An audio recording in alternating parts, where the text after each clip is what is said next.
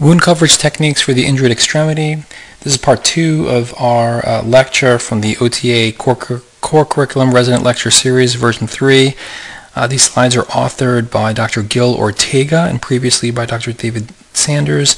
I'm Saqib Rehman narrating, and I'm also reading some of their notes to the slides. And in the first video, we covered mostly some introductory stuff and skin grafts.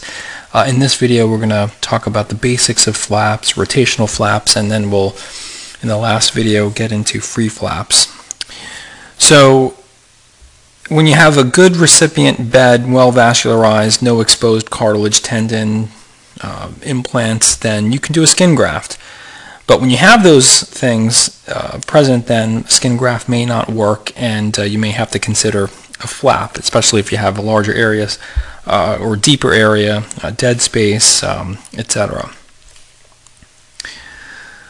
So there's several classifications for soft tissue flaps, and McGregor back in '72 introduced the concept of random and axial flaps, and this is terms that you're going to hear when you discuss flaps. So a random flap is basically a flap that lacks any significant bias in its vascular pattern.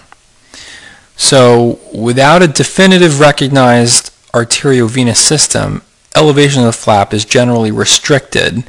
So that is, the length of the flap to be raised when you have to harvest this should be no greater than the width of the base of the flap that's providing the necessary blood flow through that subdermal plexus, because it's random. You don't know where it's coming from. It's really just, and you can devascularize if you go past that.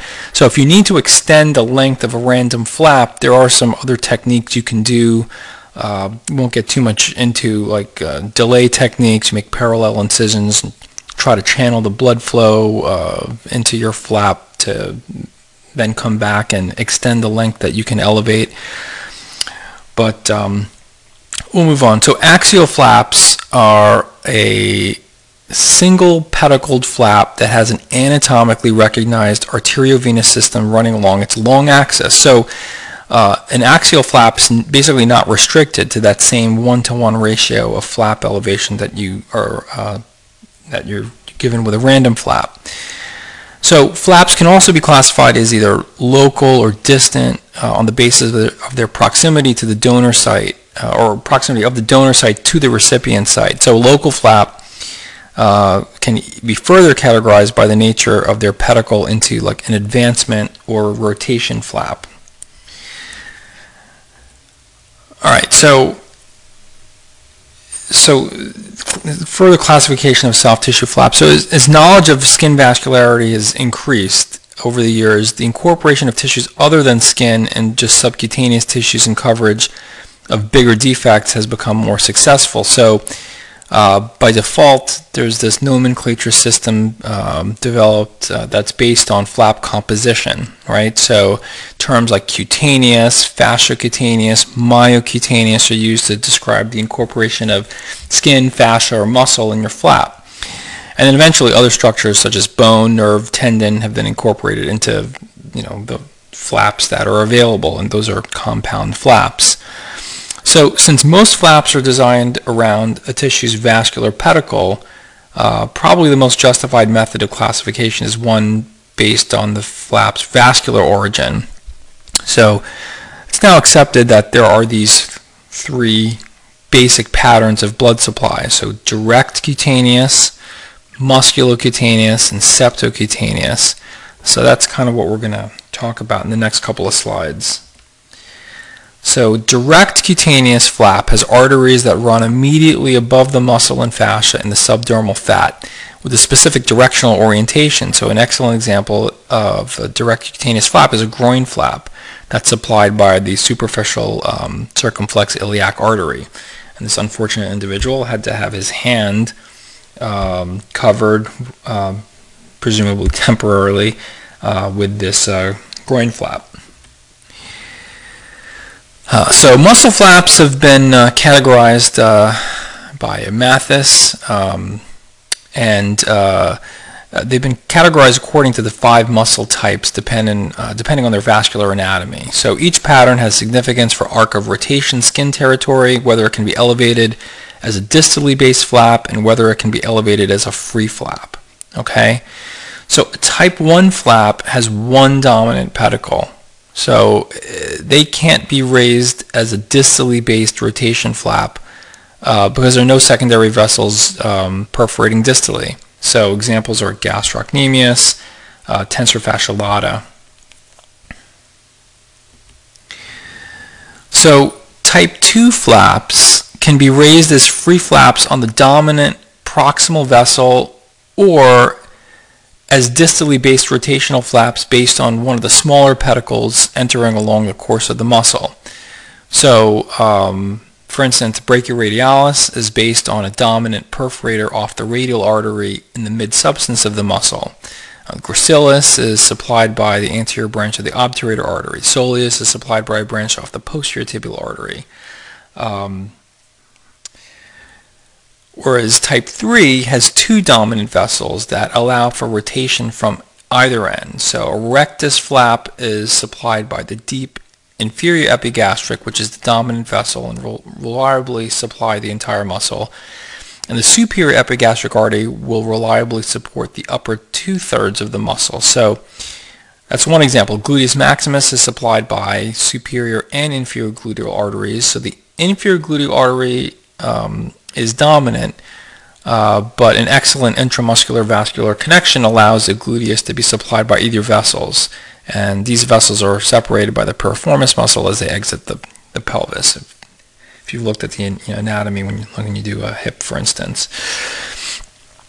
So type 4 muscles are generally not used for soft tissue reconstruction because they lack a distinct pedicle and can't be rotated reliably on these multiple small perforating branches. And a type 5 flap has a dominant pedicle which allows them to be elevated as a free flap or a rotation flap. So since there's a segmental blood supply to the muscle at the distal end, half of the muscle can be harvested on the dominant pedicle while the remainder of the muscle is nourished from the segmental vascular pedicle. So these are flaps you probably heard of, right? Or certainly the latissimus. So the latissimus flap is kind of a workhorse muscle flap for soft tissue coverage, and it's an example of a type 5 muscle. So septocutaneous flaps have arteries which traverse between the overlying muscles and distinct intermuscular septi, and therefore are known as septocutaneous vessels. And subcutaneous flaps are classified into 4 types based on the location and number of vascular pedicles as well as flap composition.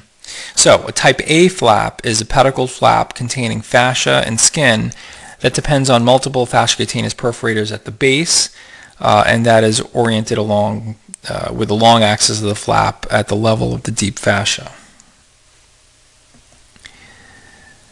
So type B is based on a single fasciocutaneous perforator of moderate size, consistent in presence and location. So this is a pedicled or free flap depending upon a single and consistent fasciocutaneous perforator off of an artery feeding plexus at the level of the deep fascia. The sural artery fasciocutaneous flap is supplied by the last perforator of the perineal artery, which can be found approximately 5 to 7 centimeters above the lateral malleolus. We'll talk about this in the next video. The parascapular flap is based on the parascapular branch of the circumflex scapular artery. So remember, these flaps are all supplied by well-defined perforating vessels. So here you can see an example of a distally based sural artery flap with the pedicle easily visualized.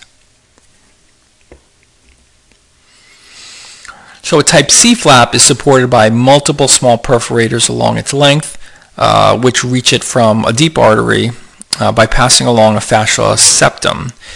So the radial forearm flap was one of the first of this type to be described, and it's somewhat of a workhorse in the upper extremity.